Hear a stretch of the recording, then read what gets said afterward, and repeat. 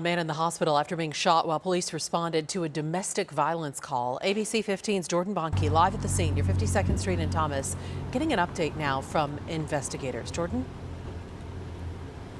Katie, good evening to you. Police have been out here since just after 5 o'clock, and just about a half hour we finally got that update. It took them over 4 hours to provide any sort of information. But what we learned is that around 5:20, police responded to a man at this apartment complex right here, and he had a gun on the second floor. We were told by police that this is a domestic violence situation.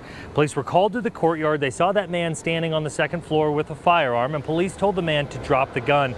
And that's when the officer involved shooting started. We don't know what type of gun it is. We don't know how many rounds were shot. That's all part of the investigation as we asked that.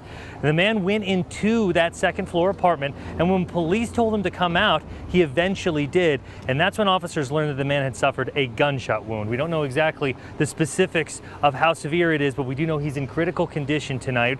Police also said a woman and a child inside the apartment at the time. They have now been taken to safety. That man, like we said, taken by the fire department, now in critical condition.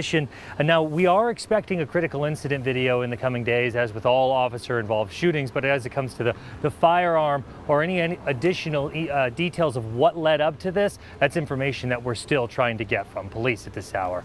We're live tonight. Jordan Bonnke, ABC 15, Arizona.